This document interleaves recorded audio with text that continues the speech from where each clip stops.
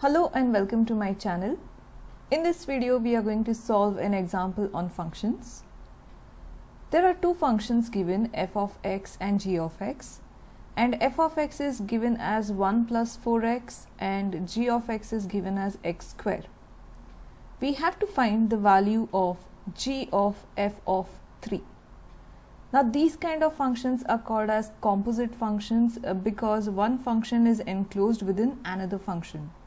Now for these kind of functions, we always start with the innermost function, and in this case it is f of 3. Now let us start solving for f of 3 by using the given function f of x. So here we can clearly see that in place of x we have 3. So here in the function of f of x, wherever we find x, we are going to replace it by 3.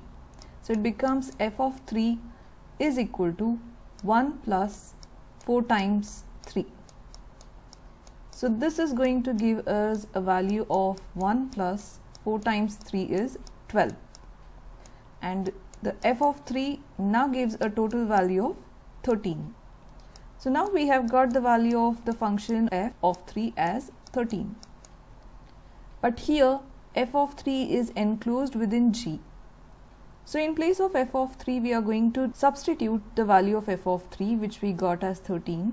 So g of 13 is equal to, now we have to look at the function g of x.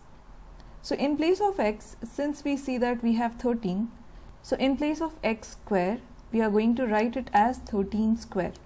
So the x is being replaced. So 13 square gives us a value of 169. So we get the total value of the two functions g of f of 3 as 169. Now let us look at the part 2 of this question. Now here the function given is f of g of x. So as we know, we have to start with the innermost function. The g of x is enclosed within f of x. And we know that g of x is given as x square. So here in place of g of x, I am just going to replace x square. So here we get x square. Just substituting the value of the function g of x. Now we have to look at the function f of x because we have here f of x square. And that means wherever we have x in the function f of x, we are going to replace it with x square. So we get 1 plus 4, and instead of x we are going to substitute x square. So this is the value of f of g of x. Now let us look at the third part of this question. F inverse of f of x. Now this is the inverse function of the original function.